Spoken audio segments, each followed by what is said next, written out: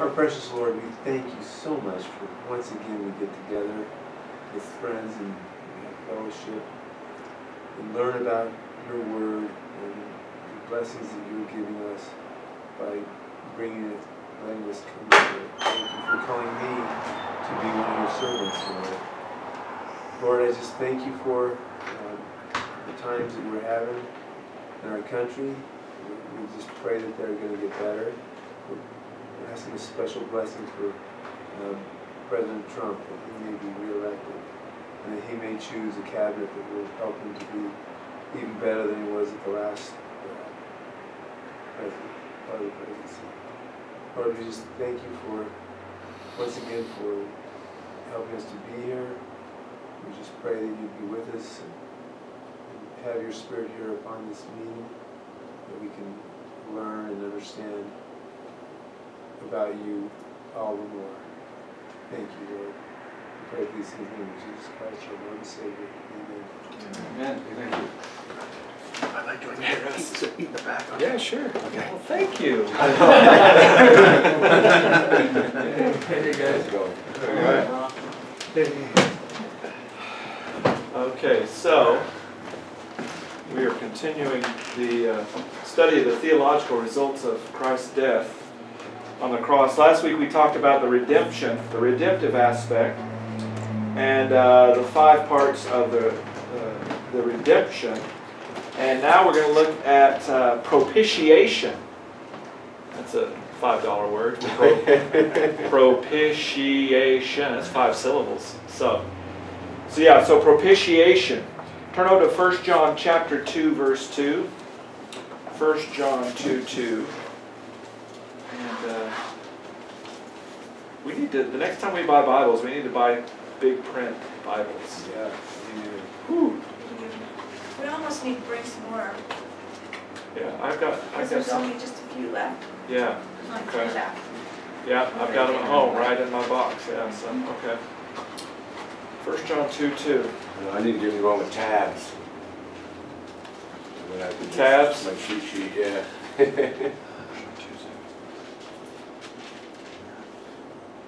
Okay, somebody want to read that? 1 John chapter 2, verse 2. Sure. Now both Jesus and his disciples. Oh, yeah, I think you're in the Gospel of John.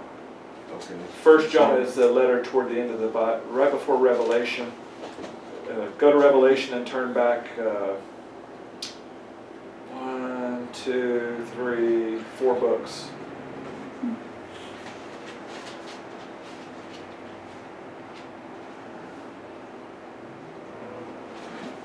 All right. 1 John Okay. 2:2.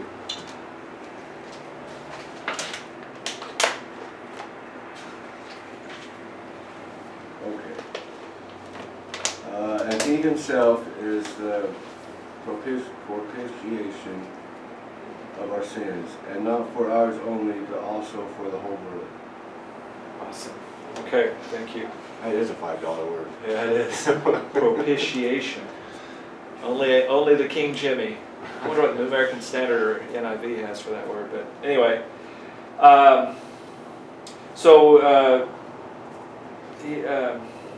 Dr. Fruchtenbaum writes, propitiation, it means that God is satisfied. Now we look at his satisfaction. Actually, it's the first theological result of Christ's death was God's satisfaction. And this is a very similar word, propitiation. It means that God is satisfied with what the death of Messiah accomplished. In its basic meaning, to propitiate means, quote, to appease the wrath of God. To appease or to satisfy the wrath of God. It does not mean his death merely satisfied a vengeful God, but it satisfied a God who is just, righteous, and holy. So also this word is used in 1 John 4:10, and it says, herein is love, not that we love God, but that he loved us and sent his Son to be the propitiation for our sins. Now, if I'm not mistaken, this is the only 2 places in the New Testament this word is used. this fine print has me arching my back like this so we can read it. I guess it'll look weird on film. So this is a really powerful, because it says, and He is the propitiation for our sins. So we've got sins, and Jesus is the propitiation for our sins. So turn over to Romans, back to Romans chapter 4. Hold your finger there in 1 John 2. Go back to Romans chapter 4. 2 Corinthians. Romans 4. I go to this verse, I think now about every week. I think this is my new pattern for about the last several months. Romans chapter 4, verse... so I read verse 7 and 8. Actually, go back to verse 6. Romans 4, verse 6 through 8.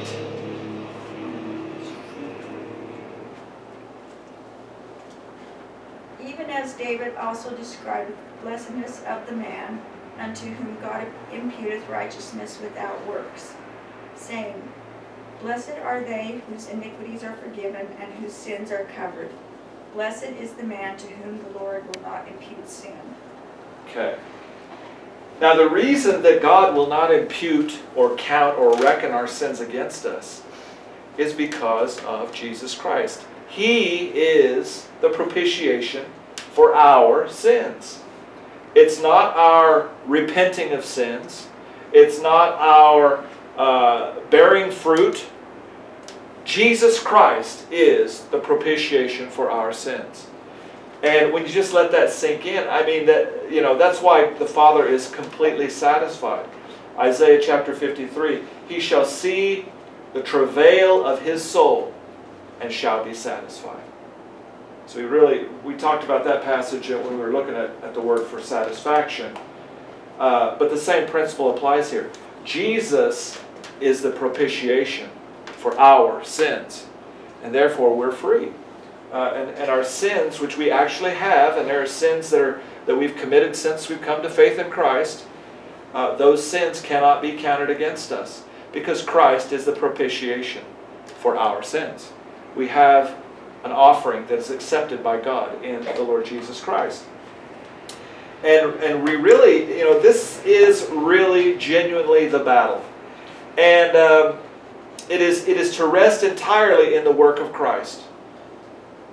And not only, you know, that first moment, epiphany moment of salvation, when you believe, you receive the gospel by faith, and you see Christ in truth as dying on the cross for our sins and being raised from the dead.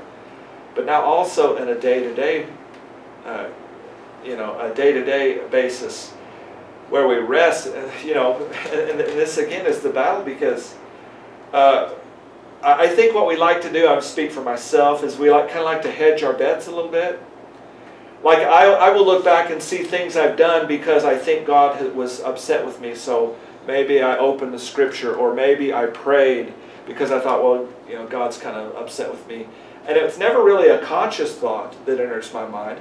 It's only in retrospect when I look back, it's like, what motivated you to do what you just did? And I think, well, it was because I thought God was mad at me, you know, or it's really hard to describe. But yeah, so Christ is the propitiation for our sins. And again, it satisfies a just God. Now, notice if you go back there in chapter 2 of 1 John, let's see. 2. Go back to chapter 1, verse 9. If we confess our sins, He is faithful and just to forgive us our sins and to cleanse us from all unrighteousness.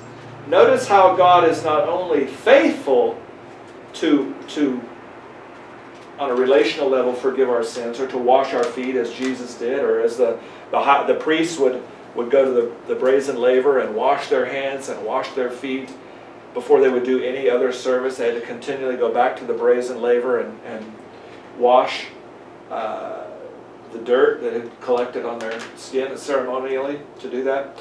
But he is also just. He is just to forgive us our sins. In other words, he's not turning a blind eye and saying, oh, oh, you rascal, you just go on in there. Don't you do that again. It's not like that. God is just and holy, and he must judge sin. Well, now he's righteous to forgive sin because he's the propitiation that satisfied his wrath was the Lord Jesus Christ. And now he is just in forgiving us. And then, of course, it infuriates Satan, because Satan has absolutely no indicting power anymore. He is the great plaintiff that comes before God, and he accuses the brethren day and night, right? We learn that in Revelation chapter 12. Day and night he's accusing the brethren. And yet nothing sticks, because Jesus is the propitiation for our sins. And there's no accusation that Satan can bring against us.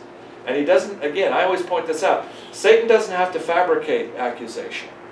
He has plenty of accusation to bring against us before God. And that's one of the hardest things, is knowing, like you said, looking at the past, all the stuff you've done, and just start digging a hole, and it's like, well, I'm already digging, and I'm starting to feel worse, and starting to feel bad about the stuff.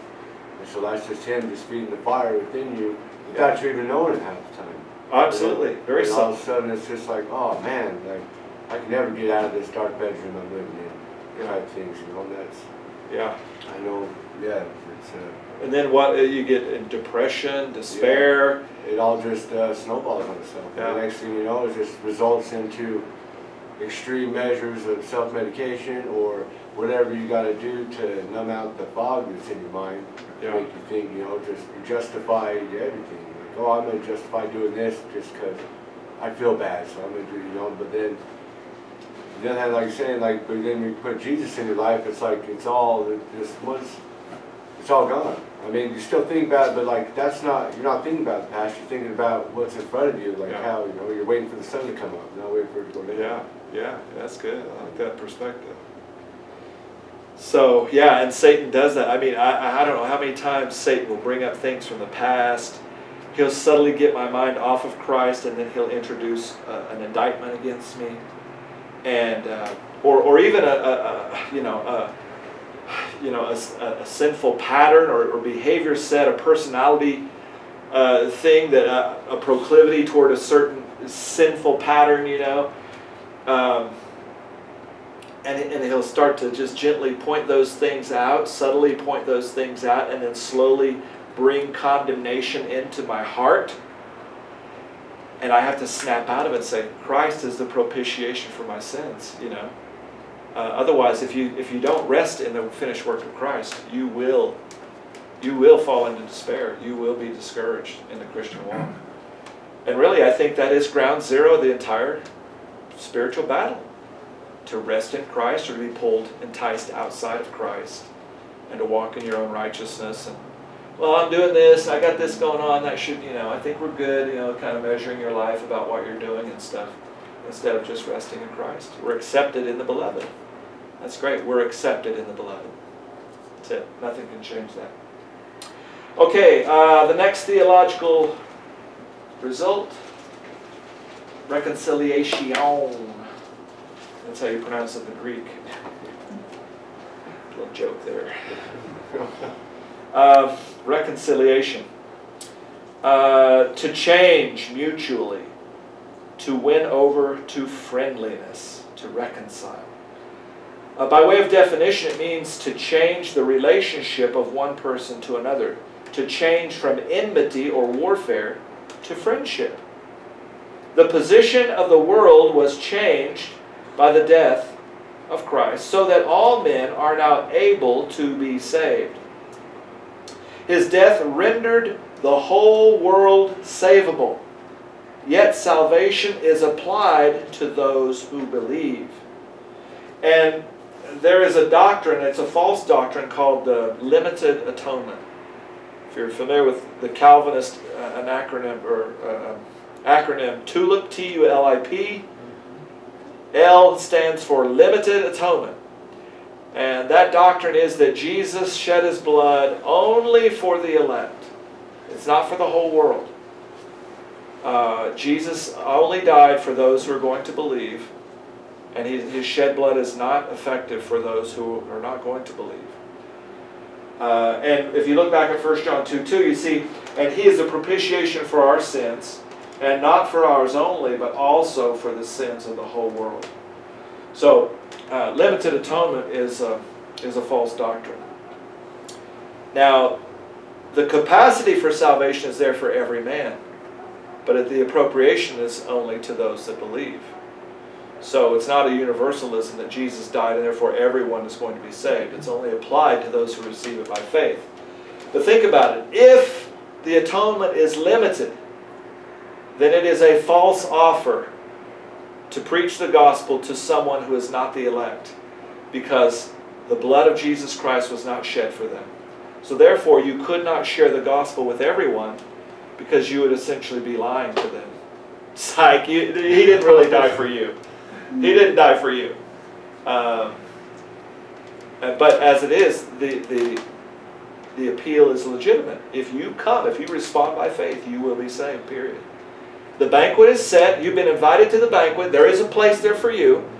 There's enough food for you. All you got to do is come and receive it and partake of the banquet. Whereas limited atonement would be, well, we've only set 10 places at the table, but we're inviting everybody. But there's only 10 that are going to get to eat. So how would you know if you're one of the elect? They just judge you on your works, like how much, how many cars you washed or something? Well, you know what the sad thing in Calvinism is, yes, what they do is the ultimate test is, are you enduring to the end? That's the only test we've got. And tragically, because that's a P, T-U-L-I-P, perseverance of the saints.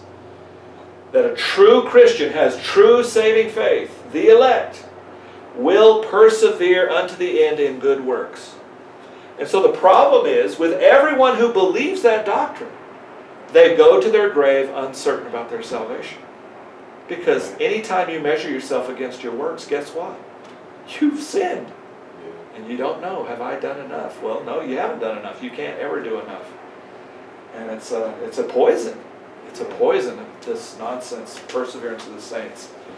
By the way, the passage that they go to is Matthew chapter 24. I can't remember the exact verse, somewhere around 13, 14, somewhere around there. He who shall endure to the end shall be saved is the passage that they go to.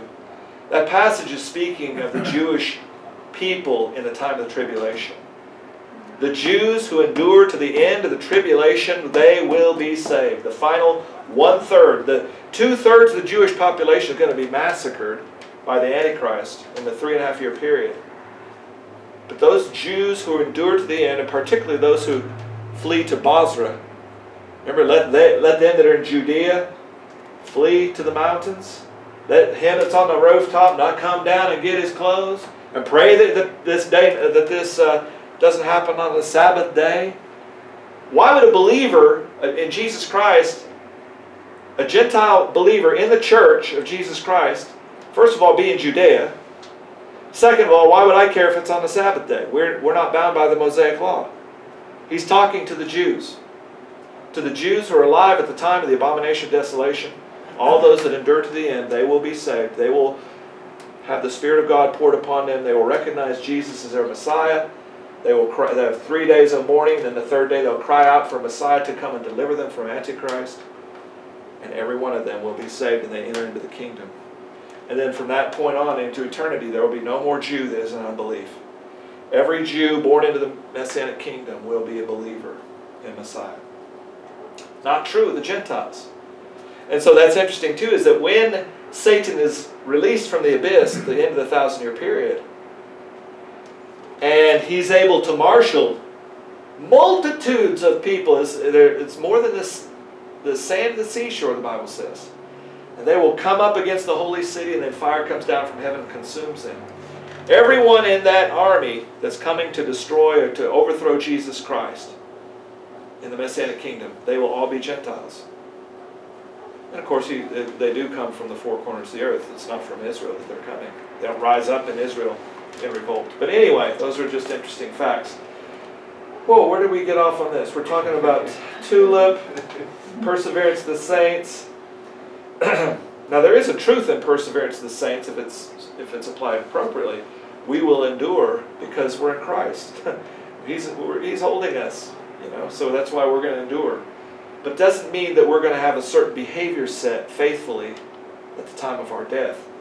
And I've got several quotes from a lot of Calvinists, R.C. Sproul and other Calvinists, who clearly indicate that they measure a man's salvation based on if he endures to the end in good works. R.C. Sproul most notably had a prayer. He was at a big conference at the death of a prominent Christian. I can't think of the guy's name. Anyway, the guy was dying. He was on his deathbed that night, the night of the conference. Boyce was his last name. I can't remember his first name. Something James Boyce or John Boyce. Anyway, word got to R.C. Sproul as he was leading this conference, and he said, let's all stop and pray that Dr. Boyce will endure in his faith. Endure, will persevere to the end. And I've heard a statement from him also that R.C. Sproul was 99% sure he was going to go to heaven. It's that 1% of uncertainty. Well, that 1% of uncertainty will drive you nuts. That's going to terrify you. Who cares if it's a 0.5%, man? That's what I'm going to focus on. So anyway, reconciliation. His death rendered the whole world savable, yet salvation is applied to those who believe. So let's look at some passages. Romans 5:10. Flip over there.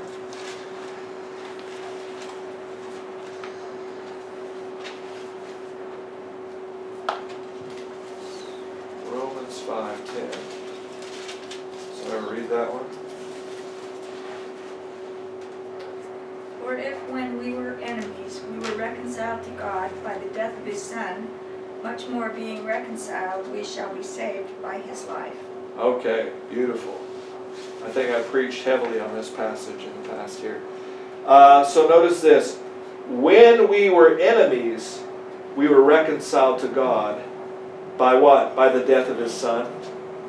See how this goes back to the propitiation. Christ is the propitiation for our sins. How am I reconciled to God? I need to know. Oh, it's by the death of his Son. It's not by anything you do. It's by the death of his Son. Okay? When we were enemies, we were reconciled to God by the death of his Son. Remember that when we were not saved?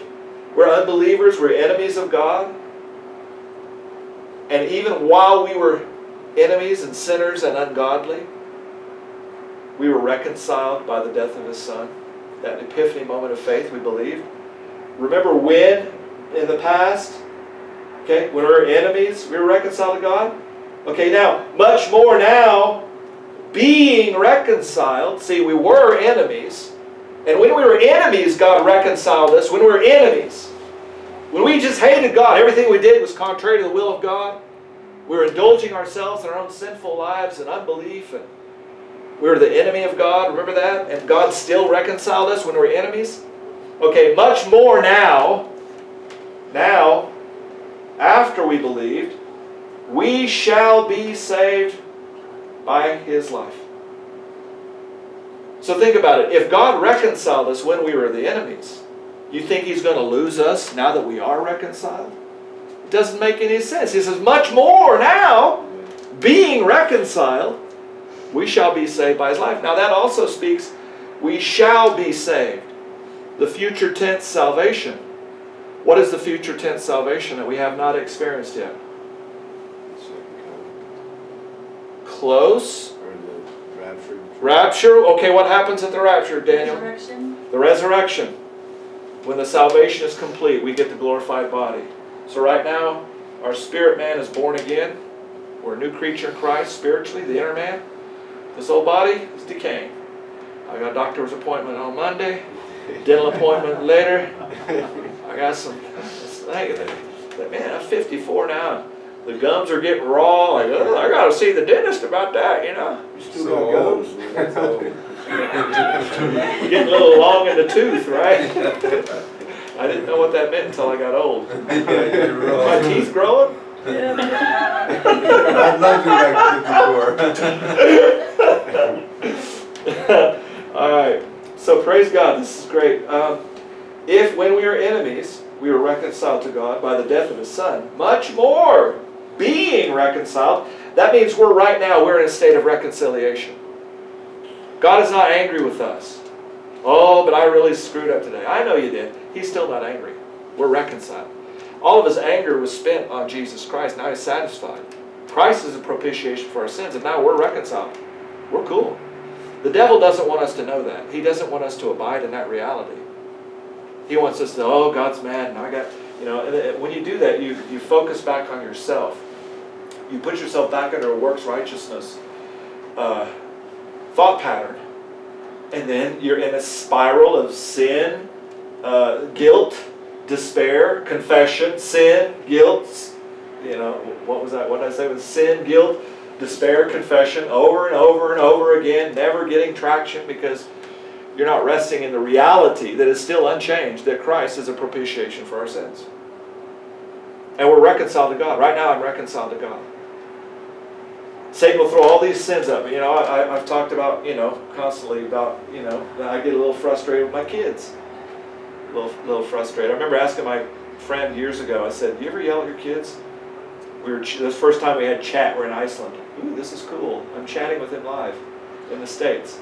You ever yell at your kids? I'd done something. I'd yell at the kids. I'd done something. I was upset with them. And then I was feeling guilty about it. He responded, does a mouse eat cheese? So that made me feel a little bit better. But even if I get upset with the kids and get angry, which does happen, I'm reconciled to God. That doesn't mean I shouldn't deal with that issue, that anger issue toward the kids, but I'm reconciled to God. It can't change.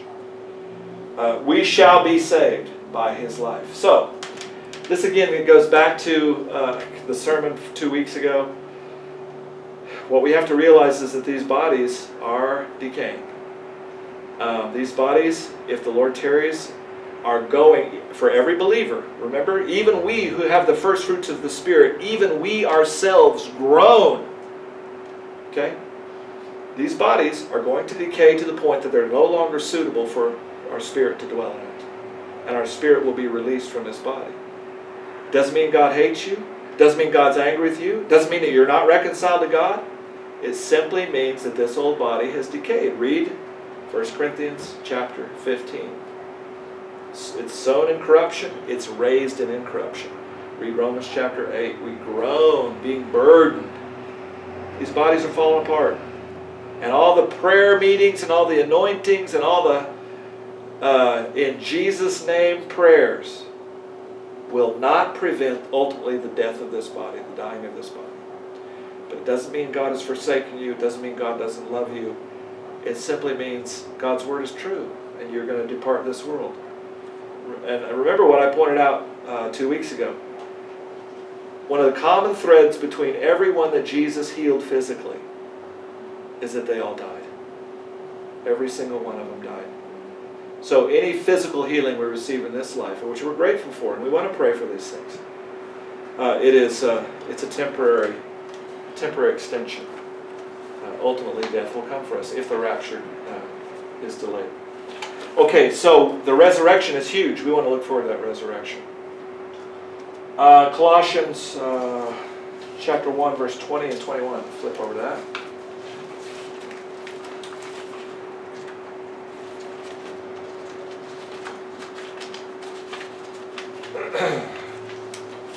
Colossians, the people or a place? Colossae is the city. The Colossian. Oh, I'm sorry. No, keep going from Romans. Go to the right. Well, I mean, like, so the Colossians. So that's a people. It's the people of the city of Colossae, which most of these cities are in Asia Minor or modern day Turkey. Yeah.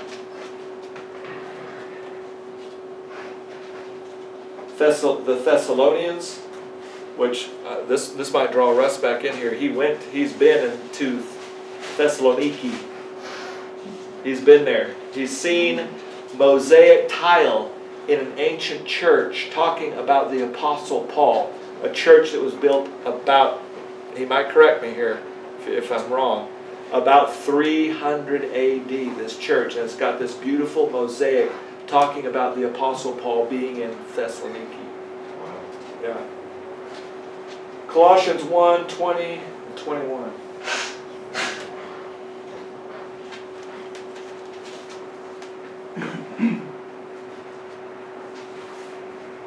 Wait a minute, is that right?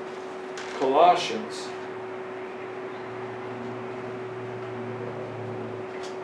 Right there, Colossians 1:20. Okay. 120. Oh, I'm looking at chapter 2, that's why. Okay, go ahead, that's correct. Oh yeah, praise God. Read this, 20 and 21. And by him to reconcile all things to himself by him, whether things on earth or things in heaven, having made peace through the blood of his cross. And you, who once were alienated and enemies in your mind by wicked works, yet now he was reconciled. Okay, perfect. So notice verse 20. Having made peace, remember we're at war with God. We're the enemies of God. We actually are the children, the spiritual offspring of Satan through the fall of Adam. That's why we have to be born again to become a son or daughter of God. Having made peace, so we're at war, now God's made peace through what? Through the blood of his cross. Again, we look away from ourselves and we look to the blood of the cross of Jesus Christ. That was the ransom price. Remember we talked about the ransom or the redemptive price? That Jesus Christ's body had to be broken and that blood had to be poured out and brought before God as a ransom price, appeasing the wrath of God against our sins. So now we see He made peace. God has made peace through what? Through the blood of his cross. By him, by Christ, to reconcile all things unto himself. By him, I say, whether they be things on earth or things in heaven. And you, Colossian believers, that were sometime alienated, that means you're separated, you're an alien, you're separated from God, you're alienated and enemies in your mind by wicked works. Remember, it says, notice the time stamp here. You were sometimes alienated and enemies in your mind. Yet now, present tense, hath he reconciled. So notice God is doing all the work here. God is reconciling us to himself. It's not a joint partnership. God is doing everything necessary to reconcile the hostile rebels of humanity unto himself. And all our responsibility is to receive by faith everything he's done for us in Christ. Just say amen. That's it, man. It's in Christ. Amen to this passage. We've got peace with God through the blood of his cross, not through my improved behavior. Through the blood of his cross. And you know, I can say these things too and not worry too much about... well, let me back up. Dr. Erwin Lutzer, I remember this story. He said, there was a person in this church who came to the church, and somehow he knew about his background,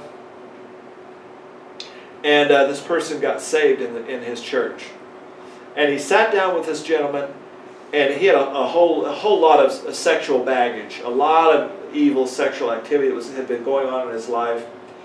And he came in and chatted with him about his salvation, and he was concerned after he left, you know, that he didn't really put enough emphasis on, you really, you know, you need to kind of clean up that activity. God's not pleased with that activity. You need to kind of, it's great you believe in Jesus and you're saved, but you need to kind of clean up that activity and so forth. He didn't do that. He didn't, you know, admonish him, he thought, the way he should. Well, anyway, 6 months later, or some period of time that had elapsed, and the guy's life was transformed. And it was all because of the gospel.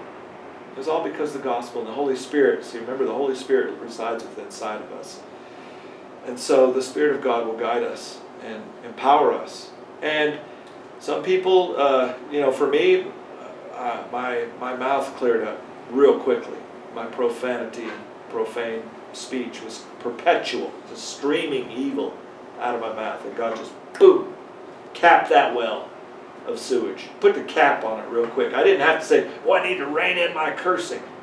No, he put the cap on it. Now, I've had other sins that have continued to age 54.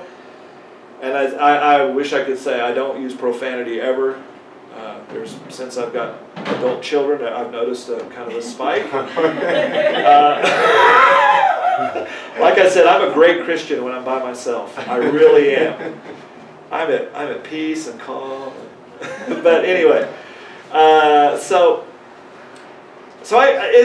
you can rest in the grace of God and know that God's taking care of His people. He takes care of His own. So praise God. So we have peace with God through the blood of the cross of Jesus Christ, not through our improved behavior and faithfulness in ministry and so forth.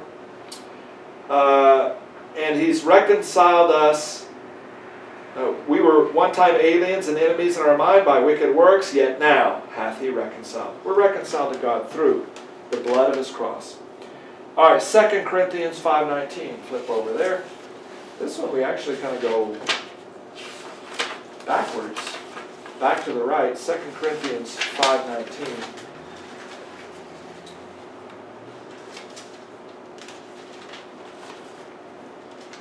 So I'm going to read that. Let's go to 19 through 21. To wit, that God was in Christ, reconciling the world unto Himself, not imputing their trespasses unto them, and hath committed unto us the word of reconciliation. Now then, we are ambassadors for Christ, as though God did beseech you by us. We pray you in Christ's stead, for ye be reconciled to God. For be ye reconciled to God.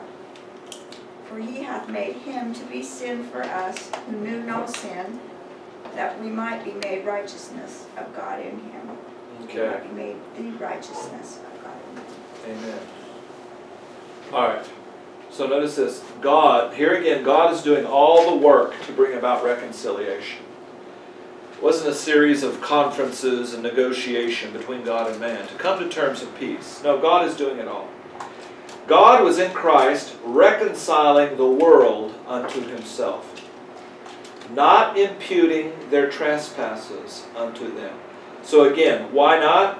Well, because Christ is the propitiation for our sins. So to impute means to count or to reckon or to take inventory. So when you see this imputing their trespasses unto them, it means God took inventory of their deeds. Oh, trespass, scroll. Another trespass, another sin, more iniquity, sin, wickedness. It's not going to be counted in the inventory. It's not going to be attributed to you. Oh yeah, they're there. But He's reconciled through Jesus Christ. So they don't count. They don't count against you. It doesn't matter how evil it is. The blood of Jesus Christ cleanses us from all sin. Will not count against you. Not imputing their trespasses unto them, and has committed unto us, right here, the word of reconciliation. This is where evangelism comes into play. The gospel of Jesus Christ. God has entrusted to every one of us the message of reconciliation. That Jesus Christ died on the cross for our sins, He was buried, and He rose again the third day. That is the message of reconciliation that God has entrusted to each one of us. And our responsibility, and I believe one of the fundamental things that we will be tested for at the Bema Seat judgment, or rewarded for, let me say that, is did we take the message of reconciliation and share it with the lost? This is our primary responsibility.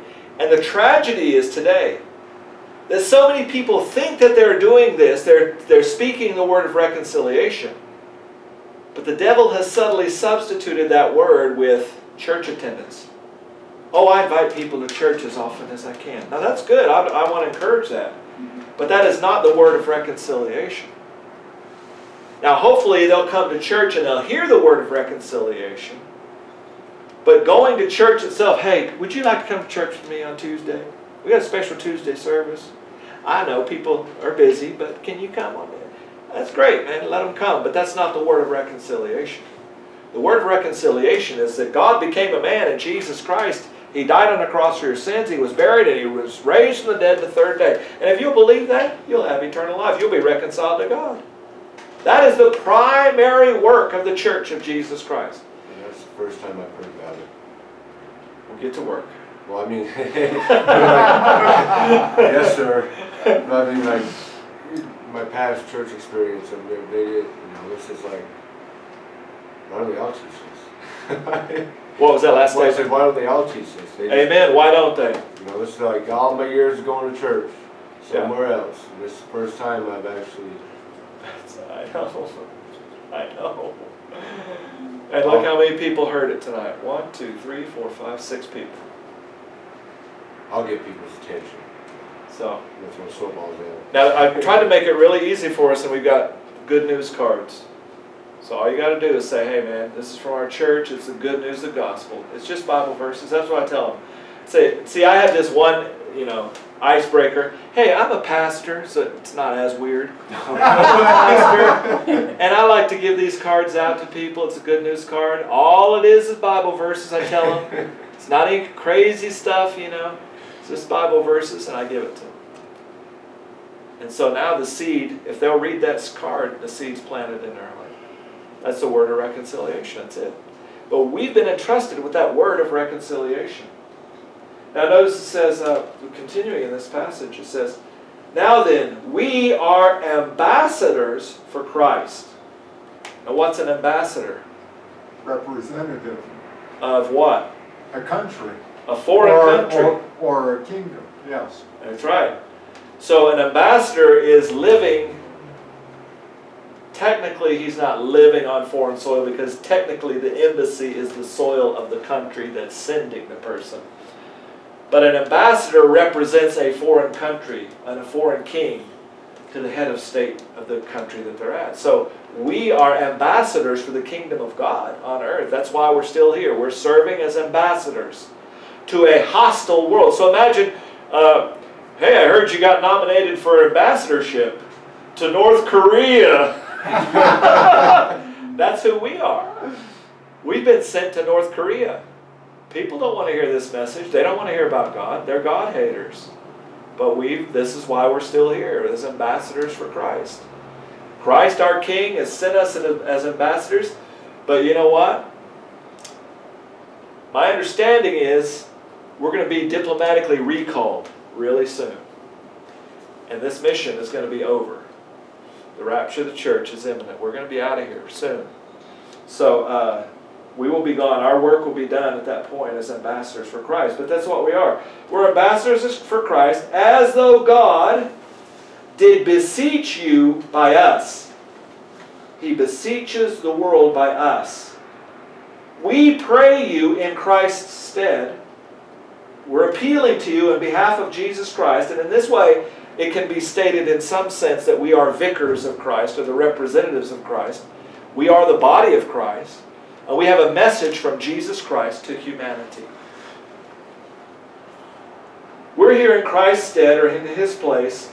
Be ye reconciled to God. We're appealing to you. Please get reconciled to God. And when I preach the rescue mission, I always just preach the gospel message. And I emphatically tell people, you do not have to come to my church to be saved.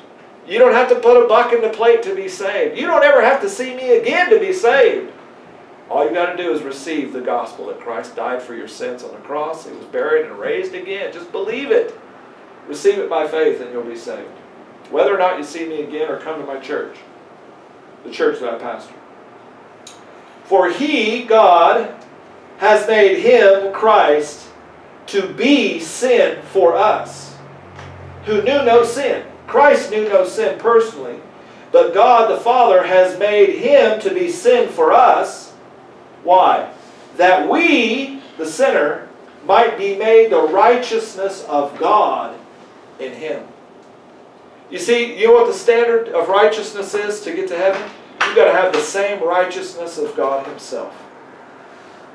So guess what? That means you can never, ever, ever sin. Never. even a little inkling of sin. And once you've done that, you fall short. You are now a sinner. You cannot attain to the righteousness of God. Once you fail one time, then you cannot make it on your own merit and righteousness.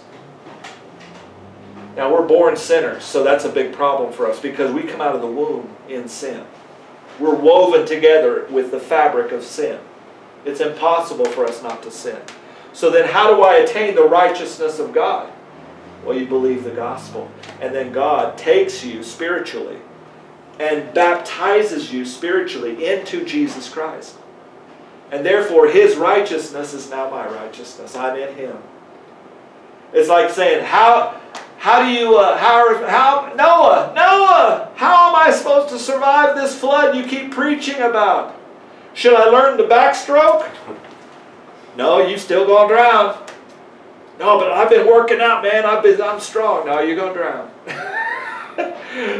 you gotta do the backstroke for not only the 40 days and 40 nights that the entire earth is like a snow globe being shaken by God, filled with the water of His wrath, but also that water then is going to subside. And I forget how many, it was 100-something days total that Noah was in the ark.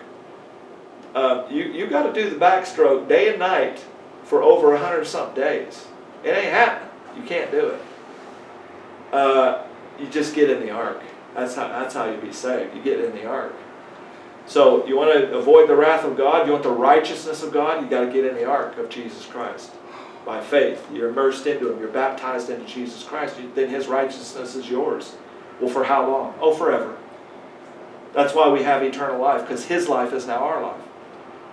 It's not our life. It's His life now in us. Galatians 2:20. For I am crucified with Christ. Nevertheless I live. Yet not I, but Christ liveth in me. And the life that I now live in the flesh, I live by faith in the Son of God, who loved me and gave Himself for me. See, our life is no longer ours. It's Christ's life living in us. And we can never be separated out from the body of Christ anymore. Ever. We're sealed by the Holy Spirit of promise. Stamped by the Spirit of God Himself. We have eternal life. Okay, let's go ahead and close. Any questions, comments?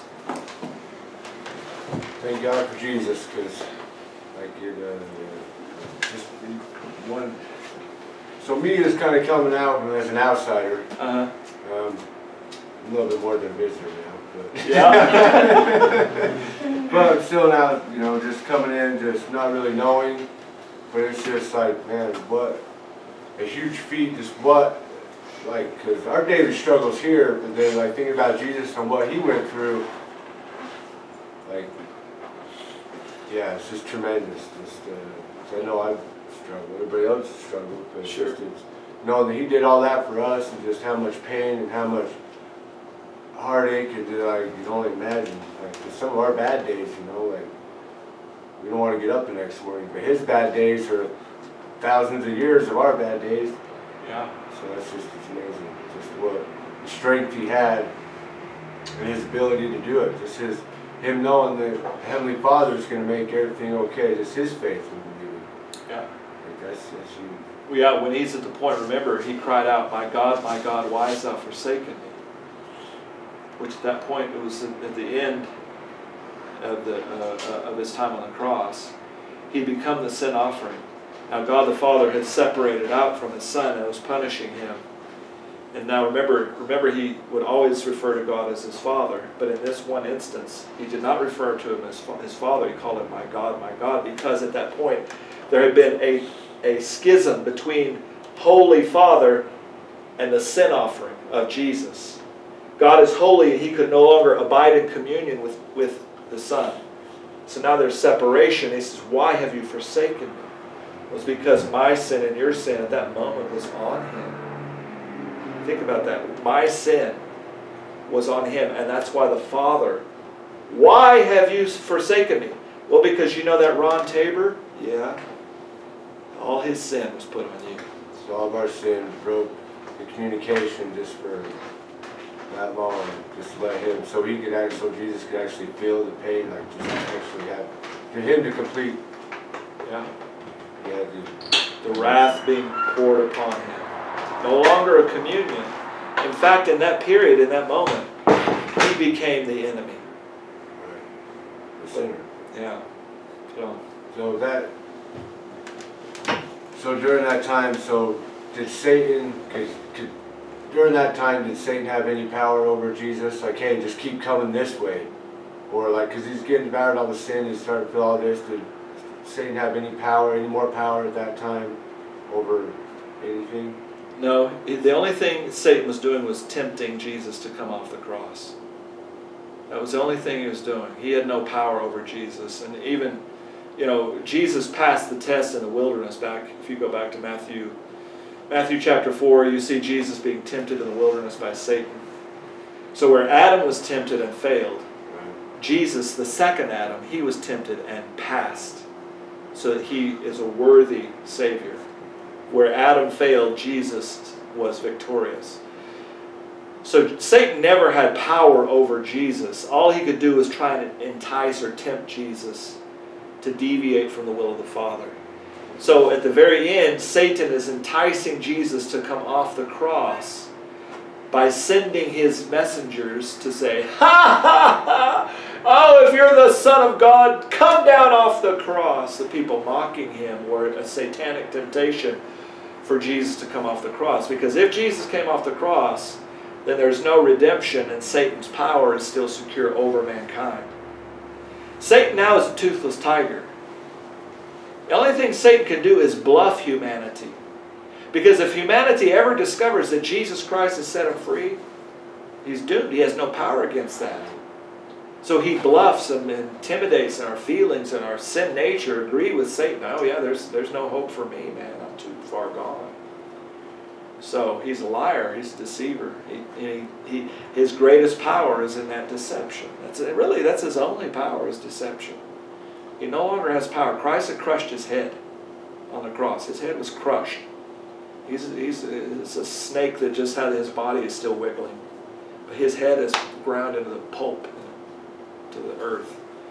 So Jesus, was tempted, but Satan had no power. All right, let's close in prayer.